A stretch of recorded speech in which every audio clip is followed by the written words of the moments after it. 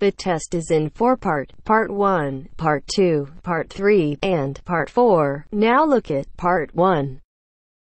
Part 1. IELTS practice. Questions 1 to 6. You will hear a telephone conversation about studying abroad. You should answer the questions as you listen because you will not hear the recording a second time. First, you have some time to look at questions 1 to 6.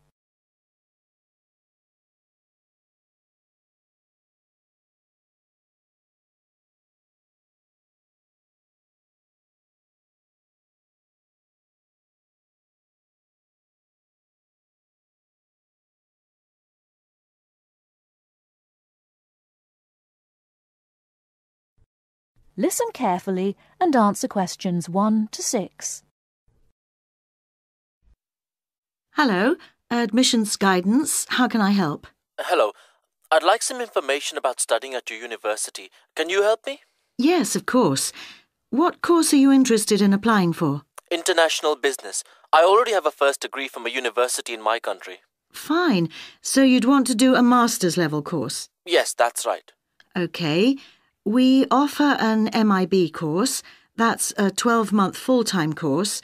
I can send you details of that course, or you can download a PDF file from our website. Could you put it in the post, please? I don't have access to the internet at the moment. Could you tell me what qualifications I need for that course? Yes, for the MIB, you need a first degree. The minimum qualification is a 2-1 or a first. OK. And in English language, you need a score of 7 or above in IELTS. That's not a problem. I have a 9. That's fine. Could you tell me the course hours and the semester dates, please? Yes, there's a total of 10 hours of lectures, seminars and tutorials a week, and there's an extended stay abroad at the beginning of the second semester. That involves spending a month at the national head office of a multinational corporation. OK. And the semester dates are... just a moment. OK, the first semester starts on the 27th of September and ends on the 22nd of January, and the second semester runs from the 7th of February to the 27th of May. Can you tell me a bit more about the actual course content? Well, I don't know much about the course personally. I'm an admissions officer, but I can read the course description for you if you like. If you need to know more about the academic side, you'll need to speak to the course tutor. Thanks. I'd be very grateful if you could tell me as much as possible now. I'll just read the main points. It involves the advanced study of international organisations, their management and their changing external context. Students develop their ability to apply knowledge and understanding of international business to complex issues, both systematically and creatively, to improve business practice. Thank you very much. You're welcome. Now, if you could give me your name and address, I'll have full details of postgraduate courses sent to you. OK. My name is Javed Iqbal. Before you hear the rest of the conversation, you have some time to look at questions 7 to 10.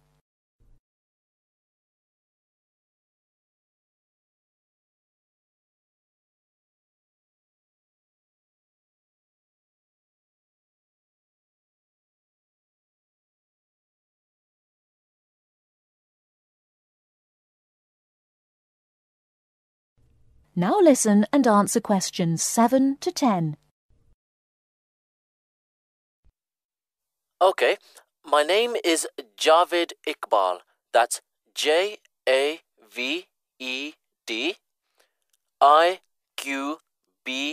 Iqbal. Thank you. And your home address, Mr. Iqbal? It's Aga Khan Road, Shalimar 5, Islamabad, Pakistan. Thank you. And could I ask you 1 or 2 more questions for our records? Yes, of course. What was your first degree in? I did economics. I got a first-class degree. And where did you study? At the university here in Islamabad. OK. Now, you said you had an IELTS level 9. Could I ask what your first language is? Actually, I'm bilingual in Urdu and English. Thank you very much. I'll put full details in the post today. Thank you. And thanks for all the information. Not at all, Mr. Iqbal. Thank you for calling. That is the end of part 1. You now have half a minute to check your answers.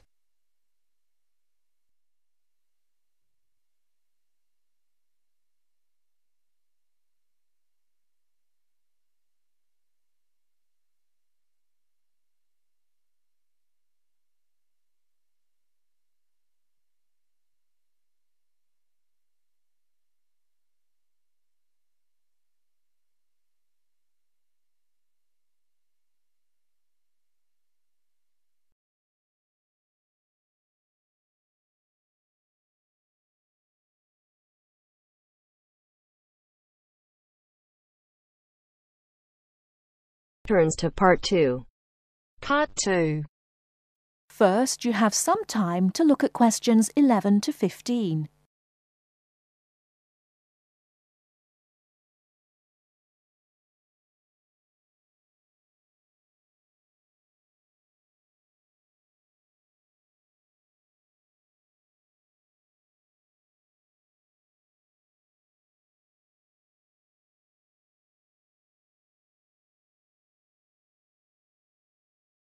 Now, listen carefully and answer questions 11 to 15. The Airbus A380 is a revolution in aircraft technology. Today I have as my guest Mr. James Carr, who worked on the project.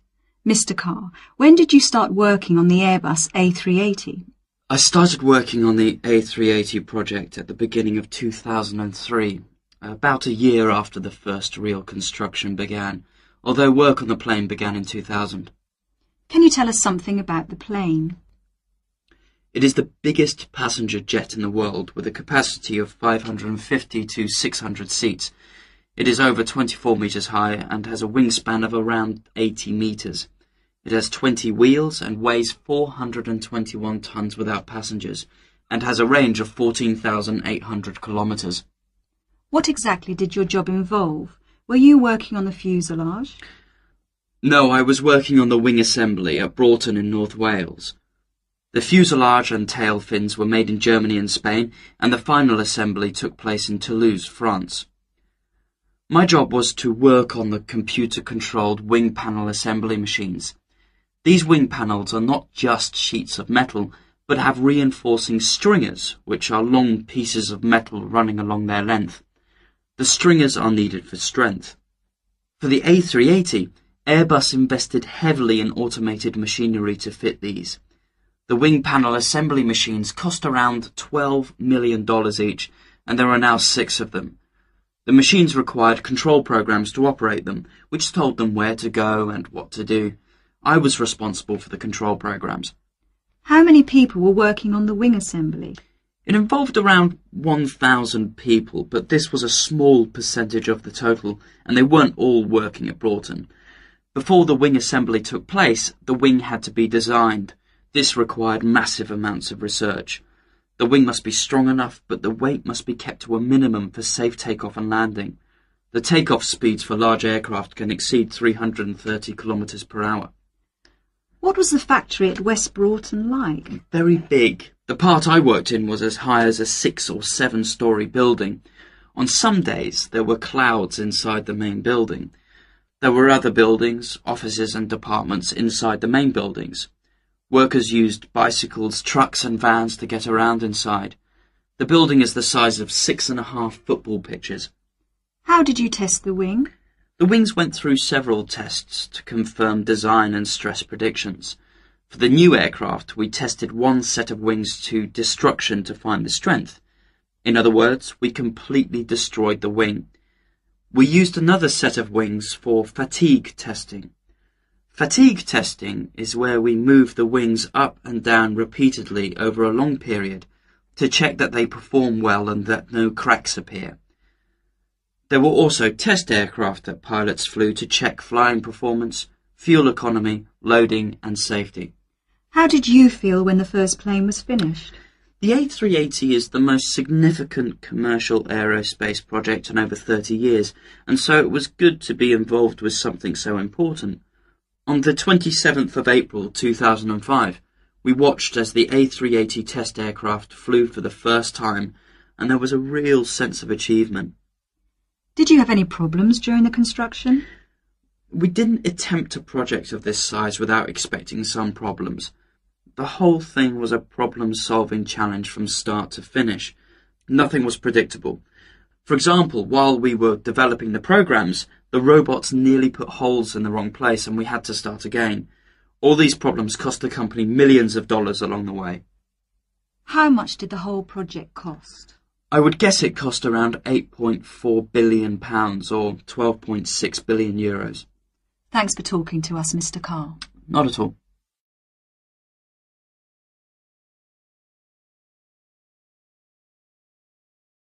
Before you hear the rest of the talk, you have some time to look at questions 16 to 20.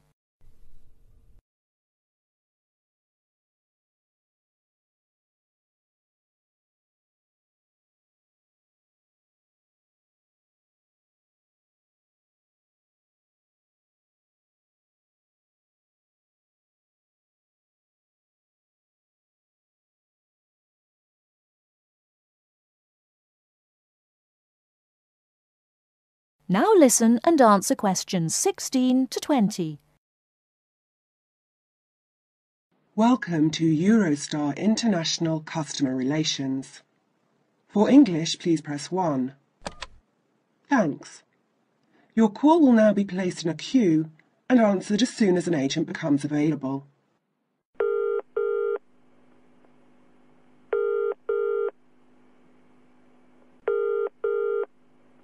Which journey would you like to make? London to Paris, return. And what is your date of travel, please? The 21st of March, coming back on the 6th of April. What time of day would you like to travel? Around midday is best for me. There is one departing at 12:09 from Waterloo Station. Pardon? Could you repeat that, please? 12:09. 9 minutes past 12. Yes, 9 minutes past 12. Gets to Paris at 15:59. Right. I need to check the times of the trains coming back as well on the 6th of April. The latest I can get back to Waterloo is 9:15 p.m. What's the last one I could catch to get back by 9:15? How about if you arrive at 21:53? Is that okay? I think that would be too late because the last bus is at 9:30. Could you give me the one before that, please? Yes, I'll give you that. 1919 from Paris, arrives London at 20:54. Sorry, what time was that from Paris? 1919. 19 minutes past 7. Sorry, I'm getting a bit mixed up. Could you run that by me again? Yes, of course. The train departs from Paris at 1919 and it arrives in London at 20:54. Got that. That will be fine. I'll need 2 tickets. Can we get a discount with our I6 student cards? Yes, of course. If you are under 26, you can get a discount making the price £59 for the round trip. I'm afraid I didn't quite catch that. Could you say it again? £59 for each return ticket, subject to availability. All right. Well, please could you book those now? Yes. How would you like to pay? I'll pay with my Visa card. Could you give me the name on the card and the number, please? The name is M. Kumada, Kumada. The number is 492989357321. Can I repeat that back to you? M. Kumada, 492989357321. That's correct. And what's the expiry date on the card? It's 0707. 0707. Thank you, that's fine. Would you like the tickets to be sent by post, or will you pick them up at the check-in at Waterloo? We'll pick them up at the check-in. Please remember to bring proof of your age with you when you travel. Just one more thing, please. I am from Japan, and my friend is Chinese. Do we need visas to travel in Europe? I'm afraid I don't know. You'll need to contact the embassies of the countries you're going to. All of them? Oh dear. Thank you for your call. Goodbye. Goodbye. That is the end of part 2. You now have half a minute to check your answers.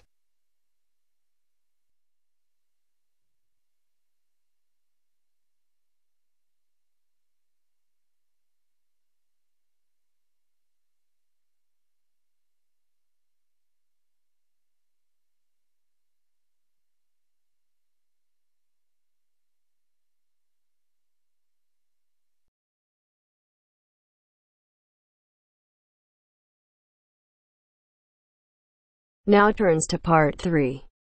Part 3. You will hear part of a lecture about studying history. First, look at questions 21 to 23.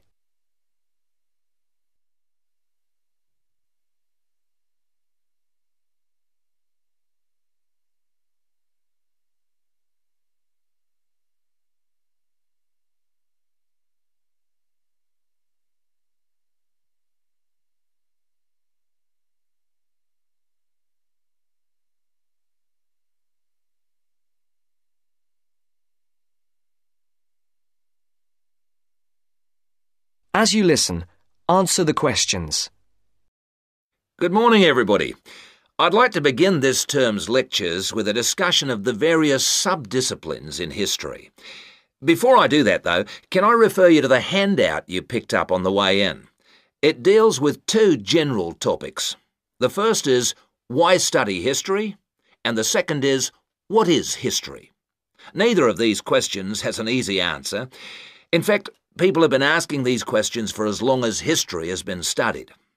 However, as you are mostly new students to this subject, and we have some students of economics with us also, I feel you should have some background to these basic questions. Anyway, it's all in the handout. I might add that, for me personally, the most important reason for studying history is that I find it exciting.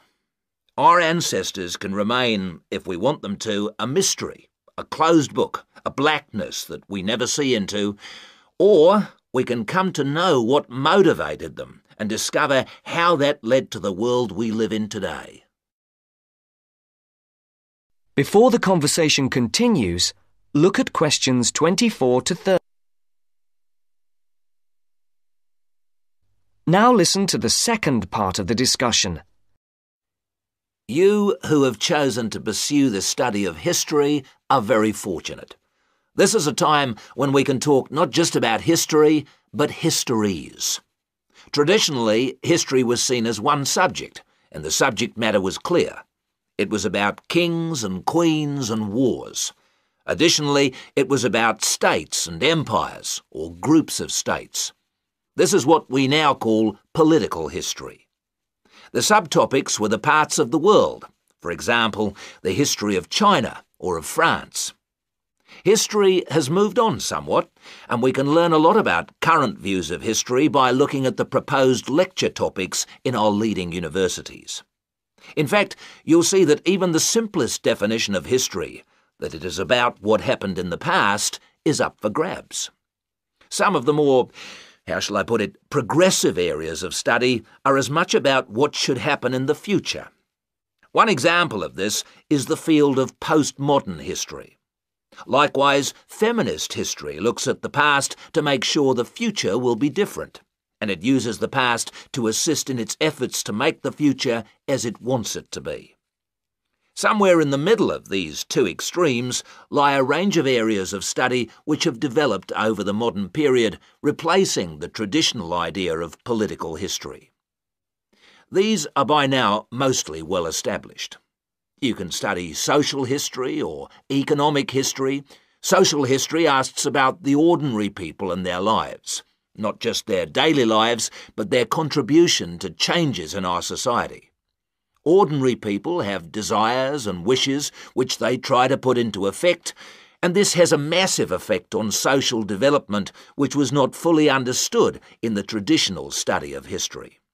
By the way, one area of traditional history which I forgot to mention, but which has had a resurgence of interest in recent years, is the area of military history. This was, of course, of great practical use in more violent times, and unfortunately has become of increasing use and interest, academically and practically, in our own times. By the way, there is a new series of lectures on military history in our department, as if to demonstrate the truth of what I've just said. Ethnic and multicultural history are further examples of kinds of history which, like social history, differ from the traditional forms. Ethnic history is a modern concern which concentrates on the value systems and beliefs of a people, usually a minority people, which were ignored in the rapid forward march of the rich and powerful nations and states. How various ethnic groups live together and how their traditions change and develop is the subject of its contemporary cousin, multicultural history. In sum, as I said, you are fortunate to have such a wide choice of things to study in the fields of history. Choose wisely.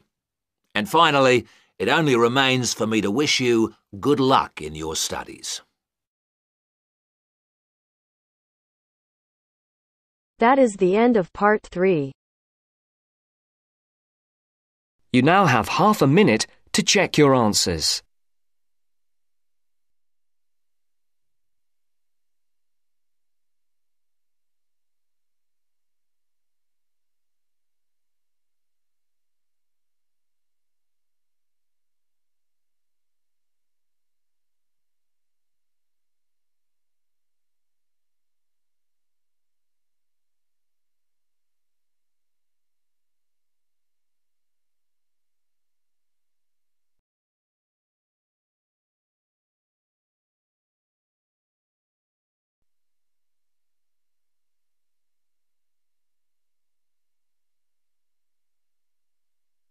Now turns to part 4.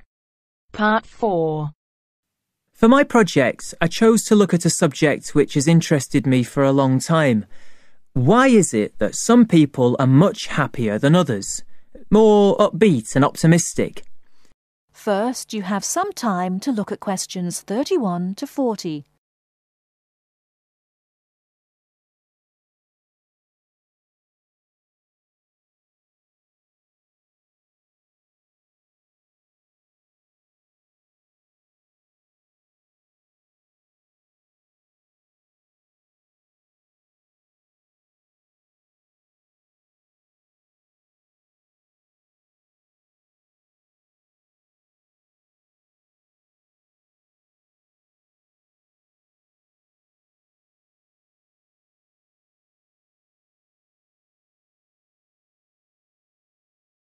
Now listen carefully and answer questions 31 to 40.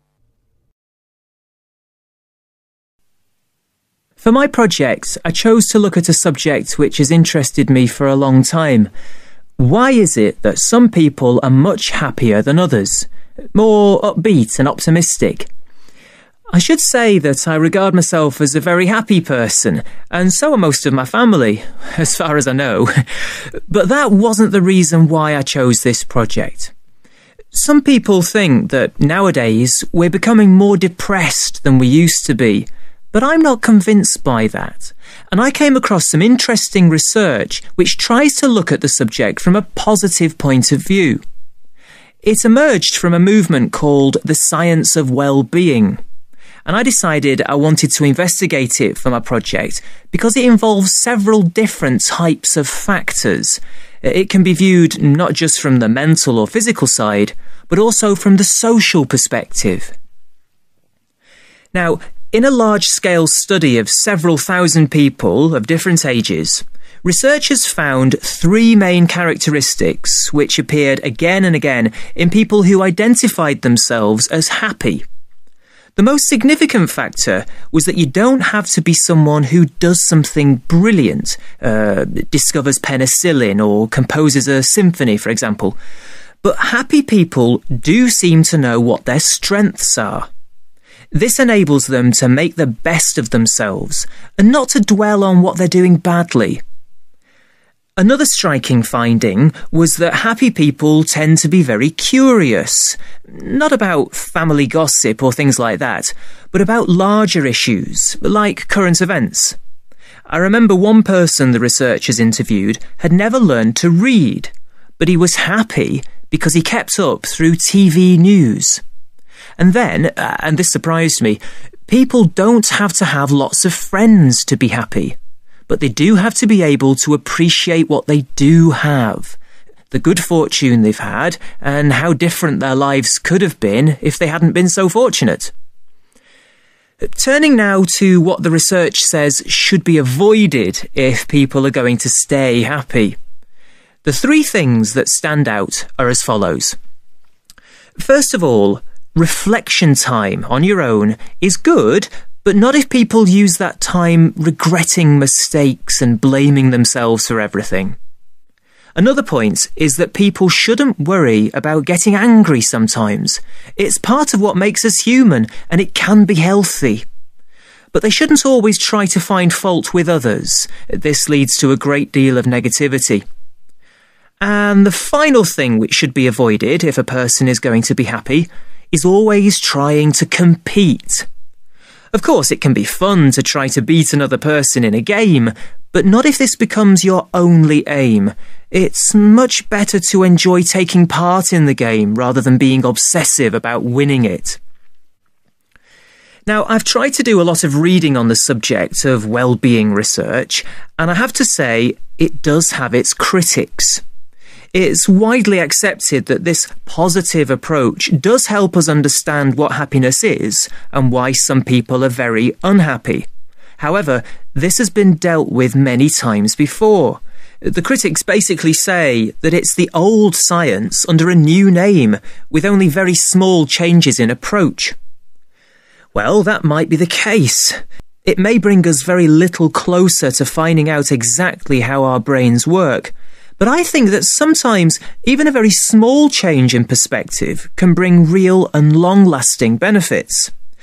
Above all, I feel that well-being research might help us to move away from simply prescribing drugs for depression. It helps us to explore alternative ways of dealing with unhappiness. I'd like to finish my short presentation by mentioning one of the people who was interviewed by the research team. Ada Clark is exactly 100 years old and still going strong, still giving piano recitals in her local town. She regards herself as a very happy person, and that this positive spirit has kept her healthy over her long life. But the reason I'm mentioning her now is because not one of the factors she says makes her happy is on the list I mentioned before. Every human life is unique, and we cannot guarantee what will make each one of us happy. That is the end of part 4. You now have half a minute to check your answers.